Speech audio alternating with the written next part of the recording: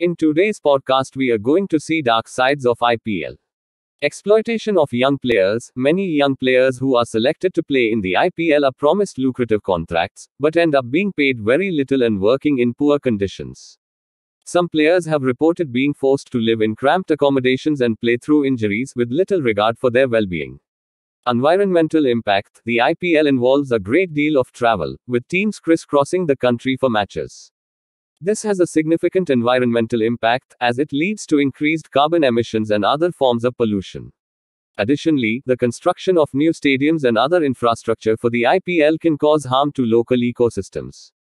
Diversion of resources. Some critics argue that the IPL diverts resources and attention away from other important issues in India, such as poverty, healthcare, and education. They argue that the massive amounts of money and media attention devoted to the IPL could be put to better use elsewhere. Fan violence. There have been instances of fan violence at IPL matches, with rival supporters clashing and causing damage to property. This has led to concerns about safety and security at the matches, and has prompted some calls for greater police presence and other measures to prevent violence.